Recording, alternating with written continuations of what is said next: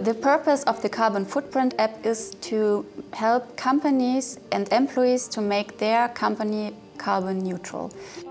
So we have a desktop version and an app. Here you can see the dashboard for the employees. In the beginning we have the yearly goals, so they see what is their target for the year and where are they standing at the moment. And then it's parted into commuting trips, business travel and machinery. The most important part is the mobility tracking. They can put in their company car to have it in there and don't have to put in every information again. And then put in commuting trips, business travels and machinery use. Business travel, we also have areas to, I traveled by plane or I traveled with the train or whatever, I took the bicycle.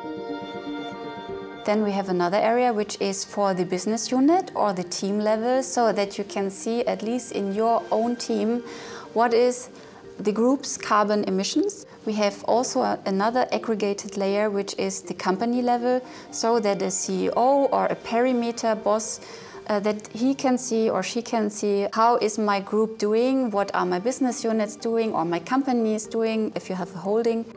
We have an area which is very important for us because we are very gamification driven. The green community area where you can educate yourself, but also where your marketing or communication team can publish certain content. So everything that is important for the company, circular economy, reducing the greenhouse gas emissions, and also on biodiversity, for example.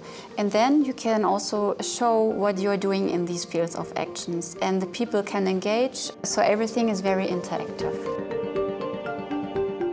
Normally you have no feeling for these numbers. If you see them and if you know what's the average, so you can see what's the difference, and so you can have an impact. In the next 10 years, the mindset and the culture will change how we do business and how do we act in terms of our environment.